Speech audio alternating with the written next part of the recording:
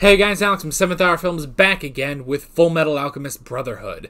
Last time around, we had The First Day, giving us an origin story on the Elric brothers, and how at a young age, two young ages I guess, they're slightly different ages, but anyway, when they were young, the Elric brothers started to show a proficiency in alchemy. Then their mother died, so they decided we're going to bring her back with taboo alchemy. That didn't go very well, although apparently it is possible. Ed was shown visions of hell and was like, oh, I could keep going. Roy Mustang found them afterwards, after they lost body parts, or in Al's case, all of his body. And he was like, hey, join the military. And they joined the military, and Ed got a robotic arm, and they joined the military, and they're off to Lior, I believe is what it was called, Lior City, and they are hoping to find a Philosopher's Stone to get their bodies back. Yeah. So, that is pretty much that. Very interesting episode, and I'm interested to see where we're going this time. So, like always, the reaction is down in the description and in the pinned comment for your viewing pleasure. So let's go ahead and get right into this episode of Fullmetal Alchemist Brotherhood. Here we go.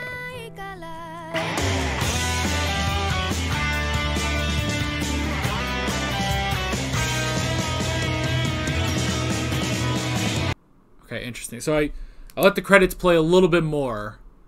So, yeah, we have Gluttony. So I guess the woman there... Lust,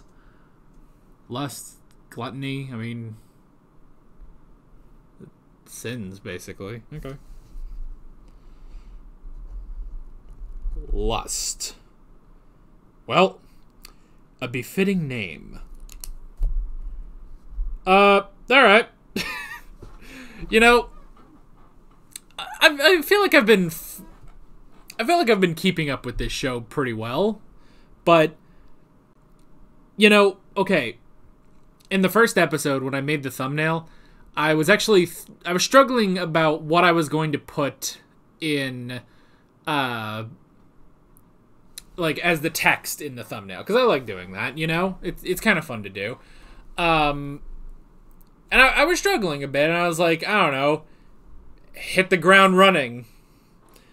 And so I just kind of put that, and I wasn't sure, and I was kind of thinking, like, oh, well, maybe should I go back and, you know, change that or something. But, you know what, after these two episodes, that's seeming more and more like, boy, we're really hitting the ground running on everything, so, yeah. Alright, that's episode 3. So, a lot of stuff to unpack here. So, we made it to... what was it? Lior, I think is what it was called, the city. And we have everyone under Father Cornello worshipping the sun god Leto. And this whole episode is basically religion versus alchemy. Which not even, like...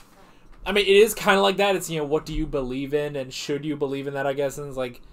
I guess it's sort of belief versus reality for, especially for Rose and Edward.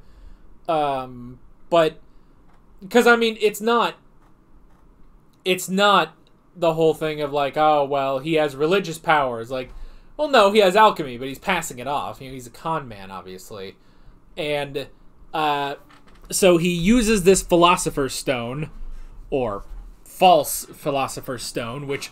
presumably, that must also be what Isaac McDougall had then in episode 1. Because they talked about a Philosopher's Stone. So, it must be this sort of false Philosopher's Stone that we've got going on, which is interesting. So, presumably, these fake stones are being handed out by... I'm just going to assume her name is Lust. For what purpose? I'm not sure. She seems to be going around with her buddy Gluttony. They talked about Father, though. So, obviously, I feel like we'll get more later on that. Maybe, I don't know. I guess they are sort of our villains at this point. Our sort of overarching villains, as opposed to our one-offs that we've had. So yeah, so Father Cornello using the fake Philosopher's Stone, and he's been doing these sort of parlor tricks in order to gain followers, and yeah, he was trying to create basically a religious army in order to take over the country, I guess. A simple plan. It's a simple plan, but it checks out. You know, like, okay, I get it. And, I mean, it was working. He was getting people, you know, because, yeah, I guess it's something where it's like, you know, while, yes, it's not the power of God or anything like that, it's alchemy.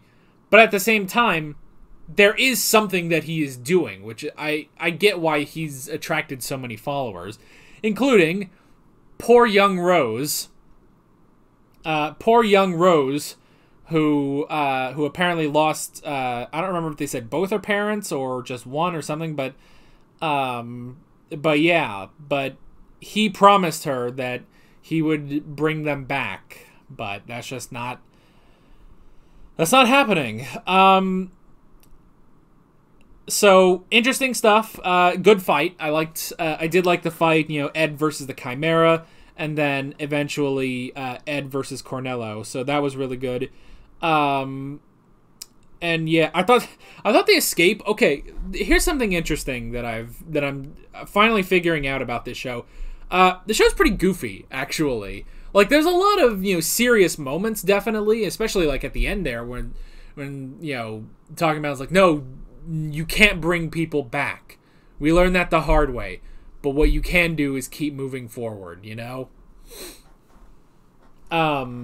So yeah, like, that sort of stuff is interesting, and it's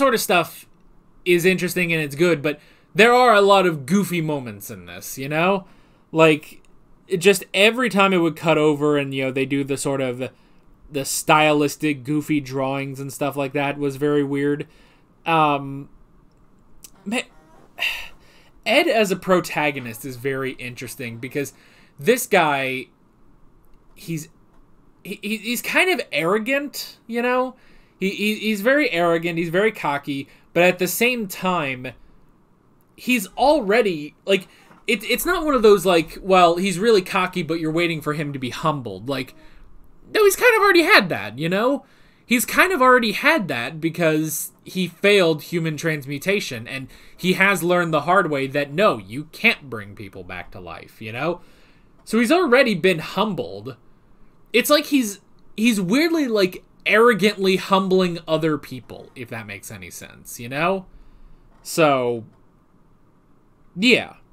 It's a very interesting dynamic for a main character, you know? But yeah, so that stuff was interesting, and again, the escape was very goofy.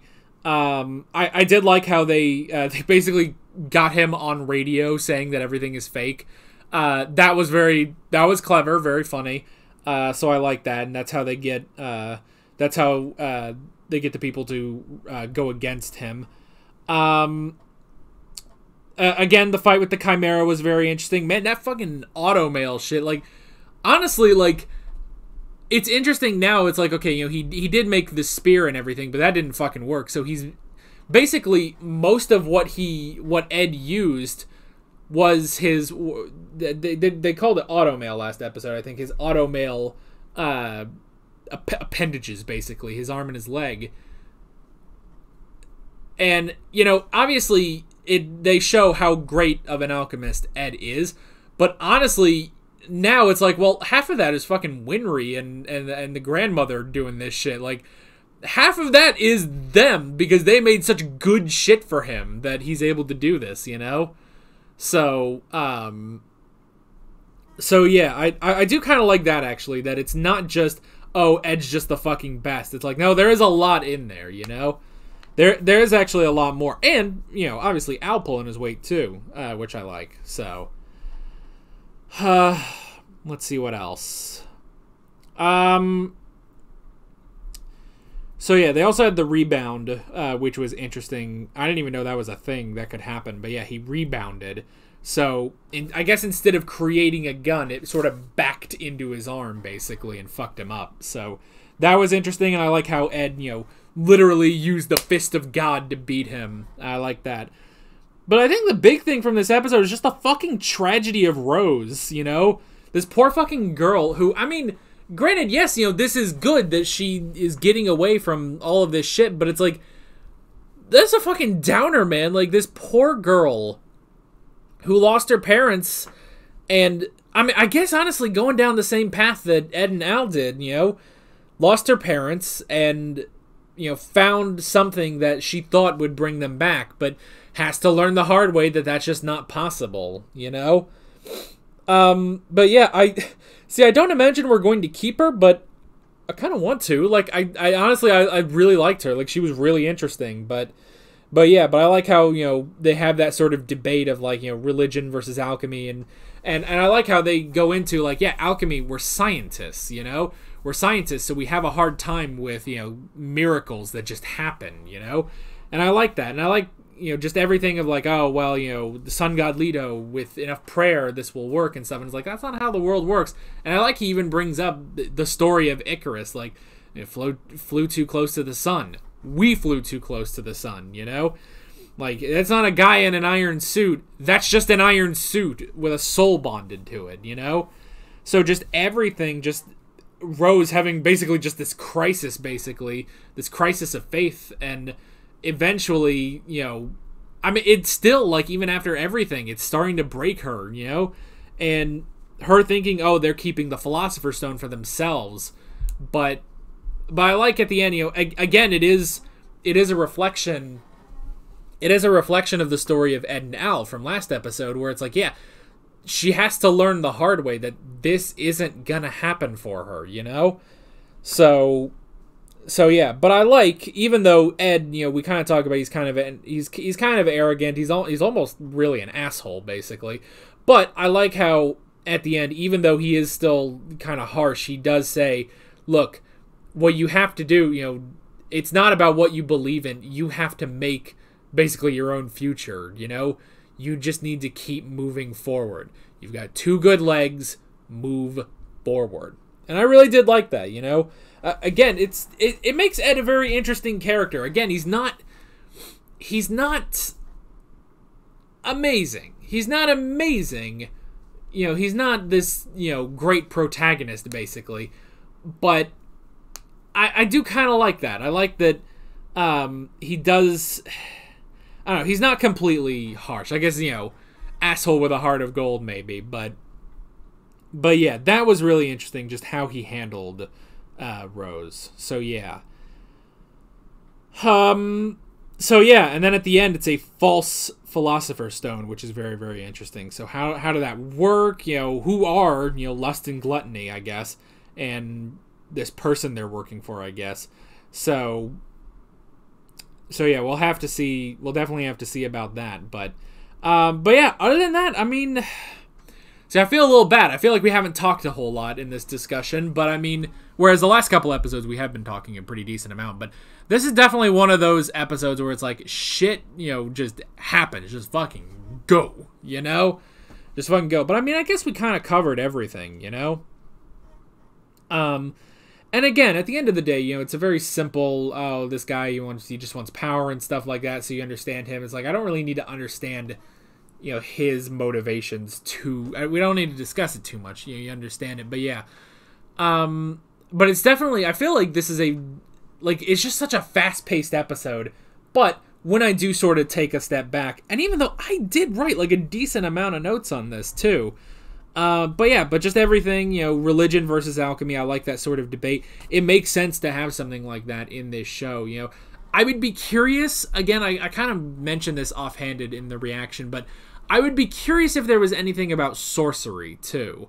I don't think so. I don't think they're going to introduce, that as a separate power system, mainly because we have alchemy. If alchemy is going to be our power system, then that's our power system. Granted, I watch JoJo, and they change their power system all the fucking time, so yeah.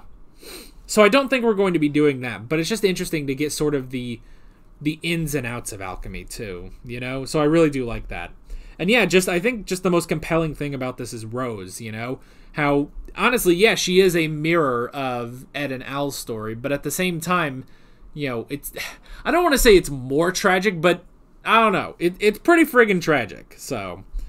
But I mean, it's just, you know, I guess it's honestly just like a different, you know, just how, you know, what they fall to, where, it kind of reminds me of Attack on Titan, when, you know, Kenny's talking about, oh, we're all a slave to something, you know, we all fall back on something.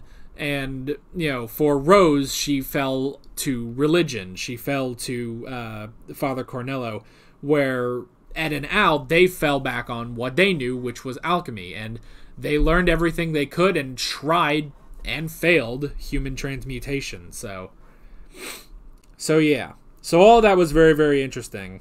And yeah, just a good message at the end, too, of just, you know, move forward. You just got to keep moving forward, you know? So I like that. Which, honestly, you know, like I just said, you know, with Ed and Al and Rose, it's like, well, they fall back, you know, on things. You know, Ed and Al, they fell back on alchemy to try to do human transmutation. She fell back on religion with, you know, Father Cornello in the hopes of him bringing her parents back, you know, through the sun god Leto.